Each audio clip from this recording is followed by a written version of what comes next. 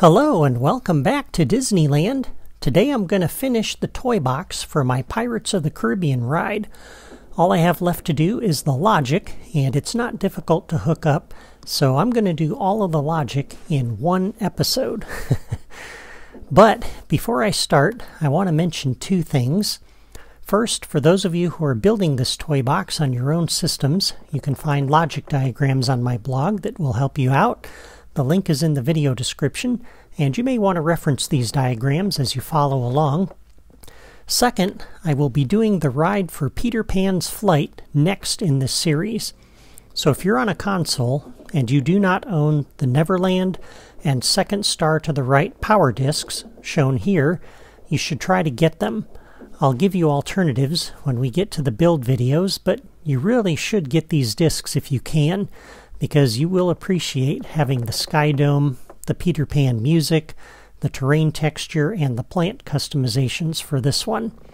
And also, while I'm at it, if you do not have the Small World or Skies of the World power discs, you should look for those too, because we'll be doing Small World after we finish Peter Pan's Flight, and you'll need those discs for that. And there really is not a good alternative for those particular power discs. If you want to do the Small World ride, you really need those Small World power discs. Alright, so let's dive into the logic for Pirates of the Caribbean. This ride can be divided up into 4 stages. The first stage is the log ride from the loading area out to the pirate ship. The second stage is the battle with the fort, and then sailing the pirate ship over here into port. The third stage is the ground assault on the pirate town and the fort, where you're running through the streets and battling the pirates on foot. And then the final stage is the canal boat ride from the end here all the way back to the loading area. And so that's basically the flow, and that's what we're going to follow as we go along here. Now, to save time, I've already done a lot of preliminary work before I started recording, and let me show you all of that first, and then we'll hook up the logic for this one stage at a time. So, starting at the beginning, we have a path, and I'm going to show you the path points for these in a little bit, but this is the first path. We have a button. We have our Splash Mountain log car from the ground vehicles. I've got a time delayer and a level starter. Alright. And then over here inside the tunnel, if I can get there, I've got another trigger area, and I'll show you the placement of that when we get to this point. I've got another trigger area down here at the exit. And underneath the waterfall we have 2 sound effect generators and an effects generator. And I'll show you where these are actually. Let's do that now. So this trigger area is not resized at all. It just sits right in here inside the entrance, the exit from the tunnel here. Alright, and this one up here is situated like you see here. And feel free to pause this video. I'll try to give you a good look at this from different angles so you can see how to position it. And the position of these is kind of important. Alright, and then we've got a locator out here. And never mind these blocks just yet. We'll get to that point. Also got a trigger area sitting out here on this island, like you see there. Alright, and then in town, I've got a trigger area that's covering this whole front of the town here. Stretched across here like you can see, in case the characters come in by ground, or maybe a flying character attempts to come in. And I've got another trigger area up here in front of the wall. It only goes down to this height, to the edge of the top of the wall. This one over here, though, goes all the way down to ground level. I have an enemy wave generator that is connected to locators, as you see here. And the last one is positioned around this corner. I have another enemy wave generator here that's connected to these 5 locators here. So there's 2 in front of the gate, 1 between the trees, and 2 on the sidewalk over here. In town, we have another enemy wave generator, and that is connected to locators that are placed as you see here. And another enemy wave generator connected to those 2 locators, 1 at the top of the slope and 2 over here. We also have 2 loot chests positioned like you see there. In the fort, we have a trigger area stretched across this part of the fort. 3 enemy wave generators connected to locators that are scattered around here. This one is connected to that locator back over there. This one is connected to these locators here. This one is connected to those locators there. I'll review all the settings for those in a bit. And then over here we have another button, a time delayer, our second Splash Mountain log, and our path that takes us back. Okay? So those are all of the Creativitoys that we need. So let's start with stage 1. And I'm going to begin by showing you the path points here and where they're positioned. So the first one starts off right here at the base of the ladder, centered in the canal. The next path point you're going to place about here. And you can note the terrain on the sides of the slope there. Note the terrain seams and the plants and stuff. That'll help you place this. The third point is around the bend here.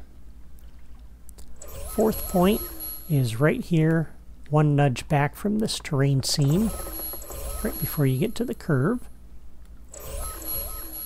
The next path point is right here just past the edge of the drop. That goes to the next one at the bottom of the slope, and this sits right above this locator. All right, for the next one, you notice I have 2 spacer blocks here with a gap. So the next path point sits here, straight out from that one, and oriented like you see there. And then from here, we've got 1, 2, 3, 4 more of those blocks with another gap. The next path point goes here. It's straight out again from those other 2. If you ignore the connecting line there, it's straight connection from these guys all the way out. Okay? And then from here, we have 1, 2, 3, 4 with an L. And the next path point sits right there on the end of that. Then off the corner, we have 2 of these and a terrain cube. The next path point sits off the edge of that. And then the last path point sits right here, just inside this trigger area. And you can kind of see how that's positioned with respect to the terrain and the slope there. Okay, so that is the path that takes you to the ship.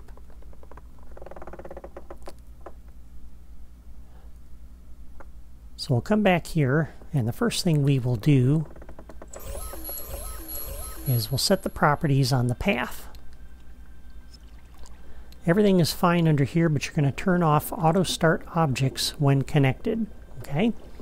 And we are going to set the path point options. We're going to set the velocity, the speed modifier for every path point on this path, because we need the car, the log, to speed up and slow down. So the first speed modifier we are going to set to 40. Like that. Okay? and that's the first one.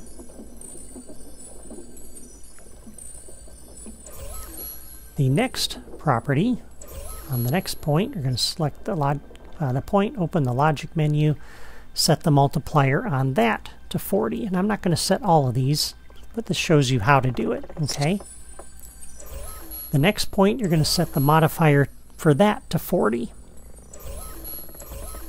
And the next point right here before the turn to go to the waterfall, that one you're also going to set to 40. This one, right over the edge of the waterfall, set that to 50. Okay? The point at the bottom of the slope, down here, this path point, you're going to set the speed modifier on that to 300. Because we're going to pick up speed going down that waterfall. This one, you're going to set to 40. So as the player comes off the waterfall and exits that tunnel, it'll slow down to 40.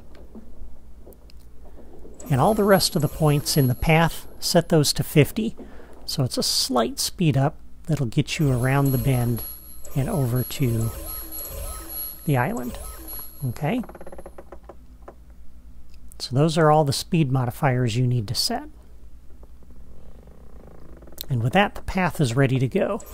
So now we'll connect our log car. I can select the silly thing. Here we go. We're going to do a new path connection. We're going to connect that to this path. You'll notice it doesn't jump there automatically, and that's actually good. On the properties for the Splash Mountain log, go under Toy Box Path. We're going to set the speed on this to be 200. Orient along the path is going to be true. Leave those set to 0. That one set to 100. These three are 0. Rotation is 0. For the movement style, we'll set this to one way and stop, but it's not really going to listen to that because the final property under here, we're going to turn on the driving physics. All right? And that's our log. And now, when we push the button, we're going to start the log, but we want to give the player time to get in the car. So we're going to use a time delayer for that. And we're going to set the properties on this for the delay time of 5 seconds. Okay? So on the button, we will do a new logic connection when pressed. Come over to the time delayer, start the delay. And on the time delayer, a new logic connection when the delay is completed. Come over to our Splash Mountain log, go under Toy Box Path, and we're going to do a reset and play. Okay? And at the same time, on the button, we'll do a new logic connection when pressed. Come over to our car, to the log, and under Toy Box Path, do a reset and stop. So the player, when they come back here after the ride, if they want to ride it again, they can come up and push the button. So this will do a reset and stop on the car, which will put it back here from over at the pirate ship back to this point. Start the time delayer. 5 seconds later, that'll go off and start the car moving. And this will follow along the path at the speeds that are specified. Okay? And when we end up over here, and it enters this trigger area, we want to stop the vehicle. So on the trigger area, we'll do a new logic connection when entered by vehicle. We'll come up to our Splash Mountain log.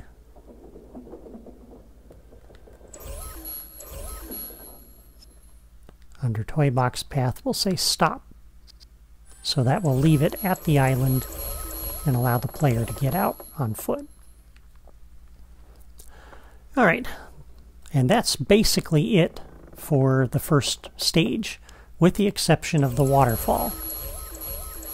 And these are just little special things in here not really needed, but we're going to use this trigger area to start the roller coaster screen. And this one to do a splash sound. That roller coaster scream is not going to finish before the car enters this trigger area down here. And that's why we have 2 sound effect generators. So on this one, actually on both of them, we're going to turn off 3D sound at speaker or locator so the player can hear these at full volume no matter where they are. They don't have to be right on top of them. And this effect generator, we're going to connect that up to the locator that's over here. And we're going to play a splash visual effect. We'll set that to be our effects location. So on the top trigger area here, we'll do a new logic connection when entered by vehicle. We're going to come down to our first sound generator, and under the vocal category, scroll down to the fun scream. That's the sound we're going to play. Okay? For the second trigger area down here at the bottom, we're going to do a new logic connection when entered by vehicle. We'll come over to our second sound generator. And we can't go to the other one because that'll cut off the scream. So that's why we have the second one here. And under the general category, we're going to go down to the splash sound. And we may have to go down a little ways to get to that.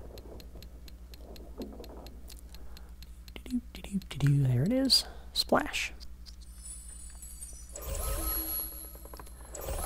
And then we want to play our visual effect. So on the trigger area, new logic connection when entered by vehicle. Now if you just come in here and do play once, you are not going to find the water category. That only shows up under play looped for some weird reason. So we have to play looped, and then we can see the water category. We're going to do splashing water. And we don't want that to play indefinitely. So we're going to come back over to our trigger area, do a new logic connection when exited by the vehicle. We'll come back over to our visual effects generator and stop looping the effects. So we'll just get the splash when the player hits the bottom here.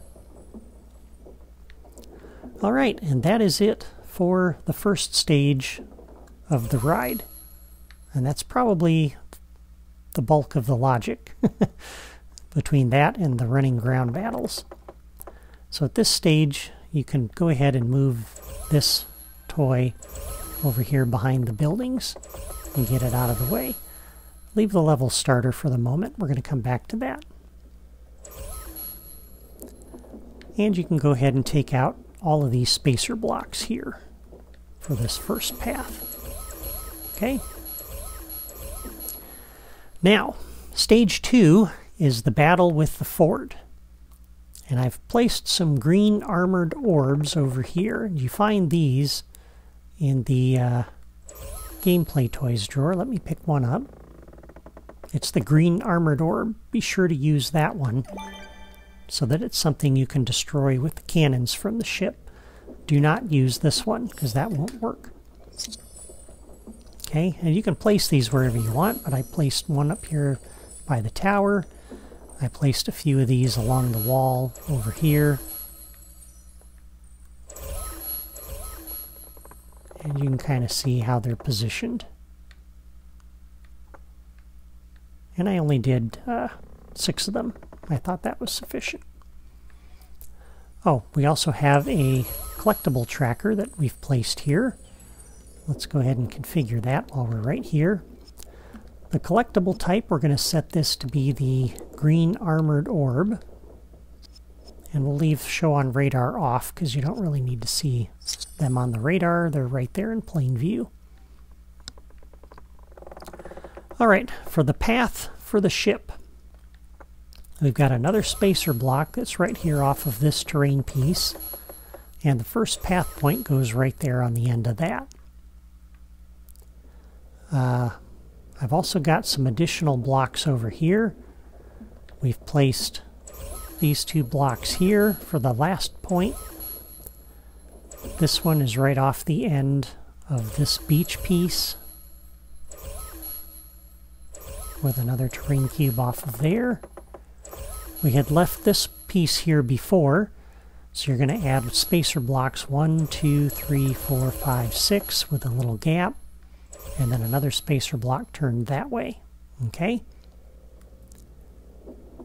So the first path point, as I said, you're going to drop this 1 little nudge off the corner of that terrain cube. So that's where your first path goes. When it puts you in point mode, you're going to put the next one out here in about a terrain block width over this way, the 3 cube long block. And this is lined up over there like you see. And this one doesn't really matter as long as you get it in the ballpark. This one is right off the center of that block, 1 nudge. The next one is 1 nudge off the corner of that block. And then we are right here on the end of this block. Okay, so there's how you draw the path for the ship. And then you can go ahead and take these blocks out as well. You can take all of these out. And all of those, and all of those. As well as the one we left in here from last time. You can take that out as well. I won't do that because you can do that yourself. Alright, so then we come over to our ship, and this is out of the set pieces drawer. Let me pick that up. That is the pirate ship with cannons. Okay? So on this ship, you're going to go to the logic menu for it, do a new path connection. And oops, before we do that, let me cancel out of that. We need to set the path properties here.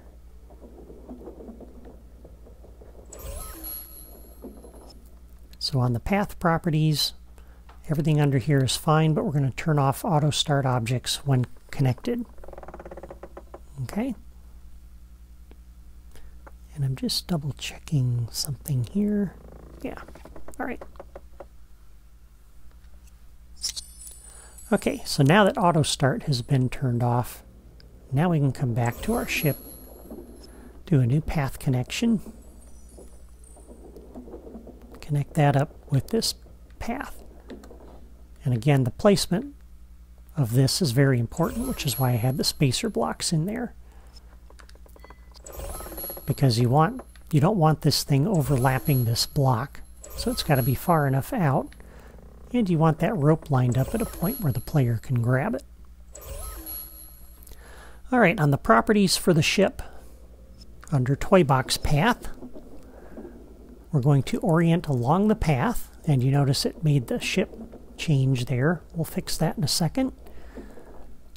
Leave these the way they are. For rotation, we're going to set this to 90. And then movement style will be one way and stop.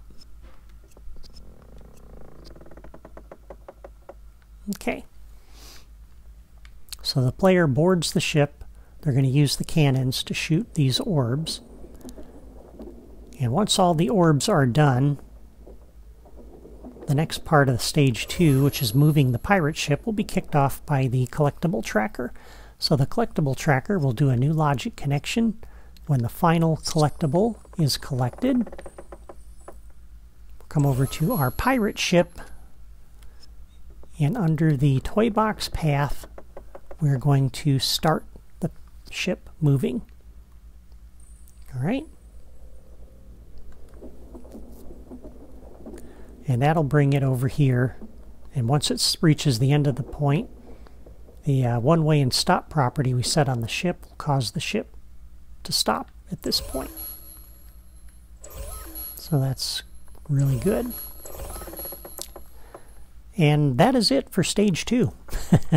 The logic for that is very, very simple.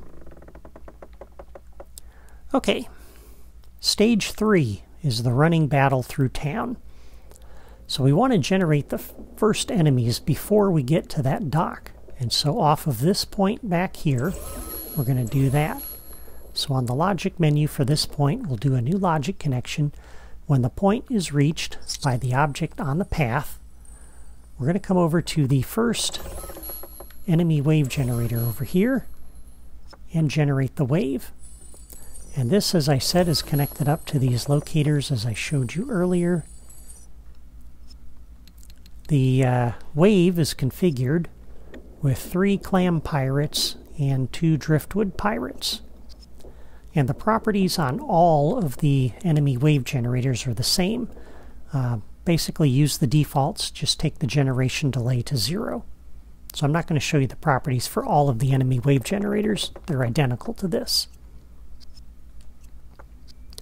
Alright, so when the pirate ship reaches that point on the path, we generate the first enemies, and they'll be here wandering around when the ship docks. And I want them here earlier because the player might decide to jump off the ship onto the beach over here. And if they do that, then those enemies will already be present. Now once they jump off the ship and run through this trigger area, we're going to generate the next set of enemies, which are right in front of the town.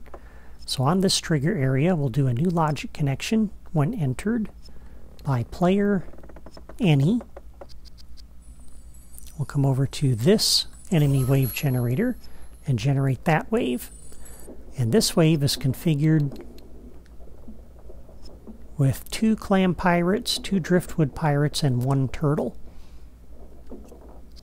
Again, the properties are the same as the other one I showed you.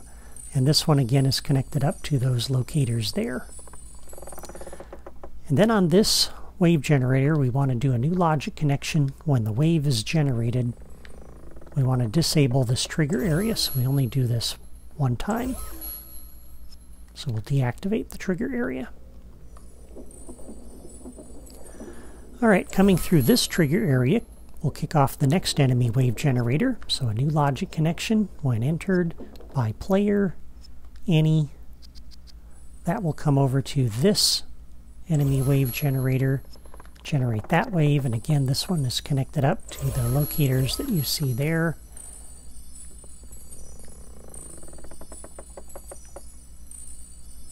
Trying to give you a good view of them. But there's one on the balcony straight ahead, 2 on the ground there, 2 on the ground over there. And on this enemy wave generator, new logic connection when the wave is generated, we'll disable this trigger area. And again, this wave generator properties are the same. The wave is configured with 2 driftwoods, 1 clam, 2 turtles this time. So we're getting a little bit tougher as we get into town. And I connected the locators such that this locator is last, as well as this one. So that when the order of my wave is in there, the turtles will end up at those 2 spots. Okay. New logic connection on this one. When that wave is defeated, then we want to generate the next wave. And this one is connected to the locators that you see there, as we showed earlier. The wave on this one is set up with 2 driftwoods, 2 turtles, and 1 Macus, the hammerhead guy. The 2 driftwoods will end up here because I connected those first. The turtles will end up here and here because I connected those locators next. And Macus will end up at this one. And then if the player is a flying character and they decide to skip the town and come up here, we'll use this trigger area to kick off that enemy wave generator as well. So when entered by player any excuse me, we'll generate this wave. And on this enemy wave generator, new logic connection, when that wave is generated, we'll go ahead and disable this trigger area. So we only do that once. And that is it for the enemies in town.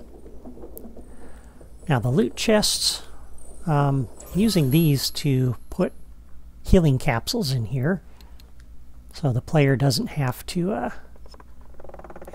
we don't have to have these out directly in the toy box eating up memory. So just configure the loot on each of these. The default properties are fine. And they're set up that way.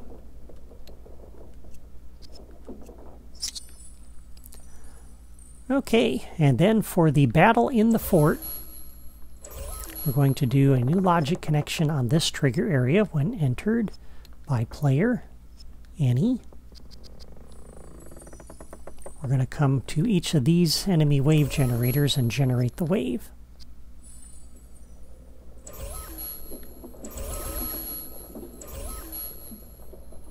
New logic connection when entered by player any. Generate that wave.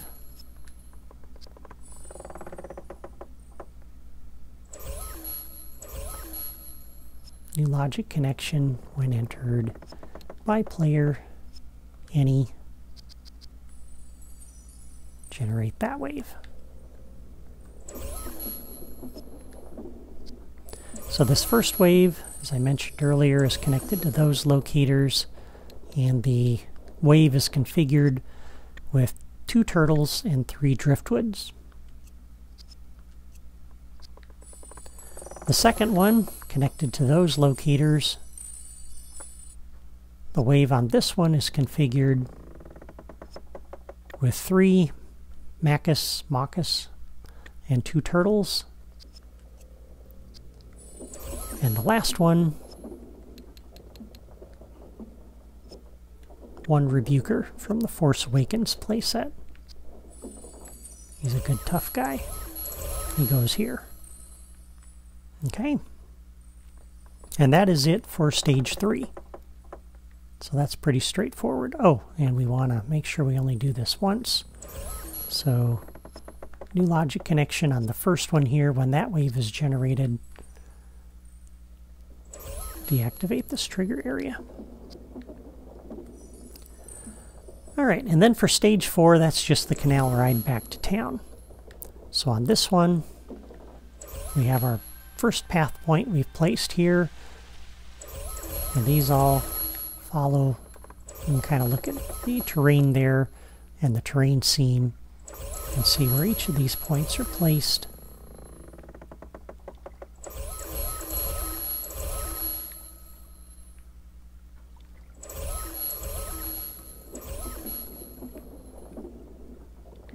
And I've got a gap in there. I forgot to add some terrain blocks when I did the build, so let me show you what to do there.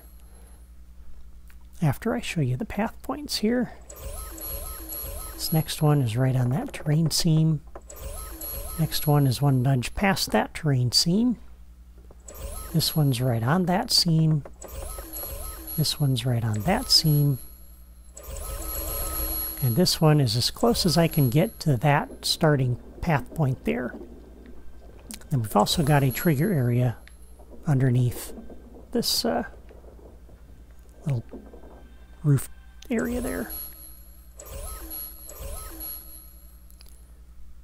Okay, so once again, I've already set the properties under here. Just turn off auto start objects when connected. Then we come over to our car, do a new path connection, connect that to the path, and set the properties on this under toy box path. We want to orient along the path. Leave those set the way they are. Under movement style, this will be one way and stop, even though it really isn't going to use that. Because at the bottom we're going to turn on use driving physics.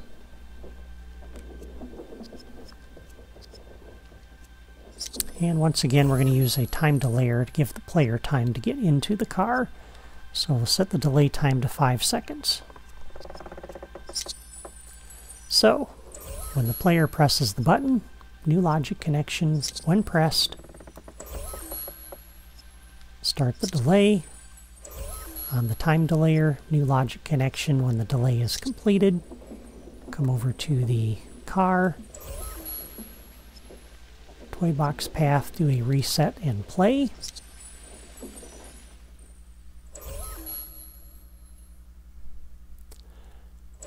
And in case the player decides they want to ride this again, we have this one do a reset and stop on this car.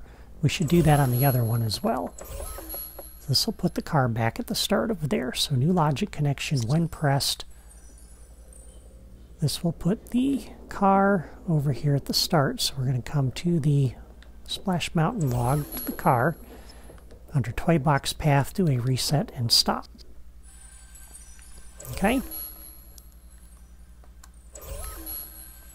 And then once they reach the trigger area over here near the end,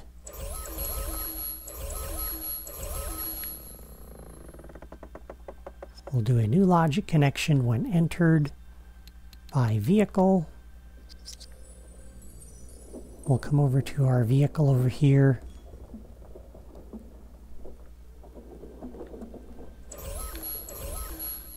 Under Toy Box Path, tell it to stop. So that'll stop it at the end of the path and the player can get out. Okay, and that is it for stage 4. That's pretty straightforward. Now, a few things we need to do to clean up. I have noticed sometimes when I load the toy box that the Splash Mountain cars are nowhere to be found. I don't know where they end up. They're not here at the start. They're not over at their ending point. And so that's why we have the level starter in here. And so on the level starter, we're going to do a new logic connection on catalyze. We're going to do a reset and stop on each of the Splash Mountain logs, just to make sure they are where they are supposed to be. On catalyze, come over to this one and do the same thing, so that the ride is set up right away the way it needs to be when you come into the toy box. Okay, so the player goes through the ride. They end up back over here, and let's say they decide they want to ride it again. We need to do some resetting on certain things. So this button here needs to reset everything in the ride. So the first thing we're going to do with this is a new logic connection. When pressed, we've already reset the cars. We need to reset the pirate ship, put that back where it needs to go. So under the toy box path for that, we'll do a reset and stop. We need to put all of our collectibles back at the fort. So new logic connection when pressed. We're going to come over to the collectibles.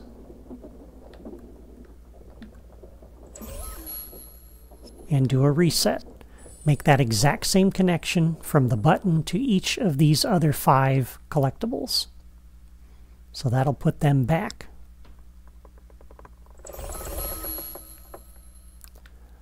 On the button. New logic connection when pressed. We need to reset the collectible tracker. So we come over here and do that.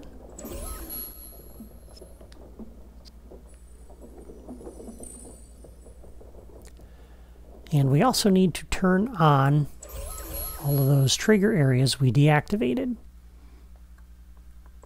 So new logic connection on the button. Come over to each of these 4 trigger areas out here and activate. So make that same connection for these other 3.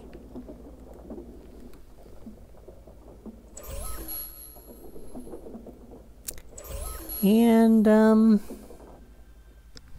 The other thing you should do as well, just in case there's any enemies remaining out there, is you want to do a new logic connection. When pressed, you want to come over to every one of the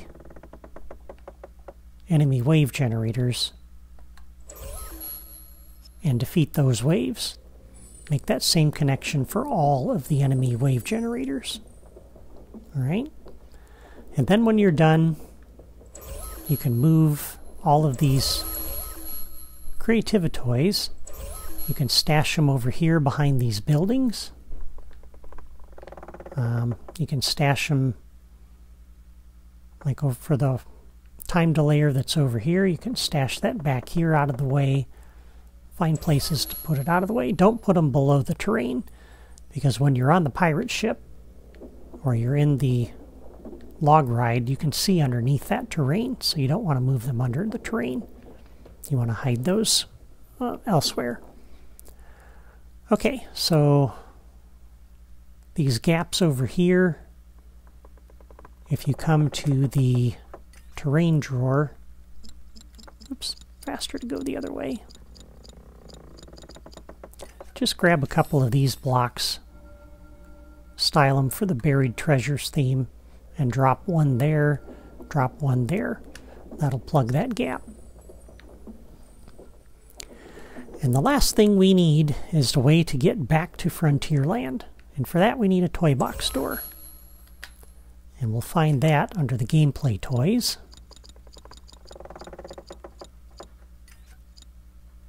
And we are almost done.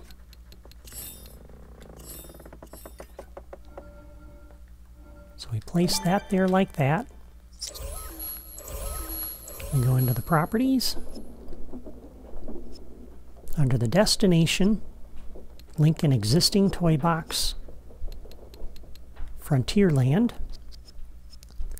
And the destination locator tag, which we set back in episode 60, was 4.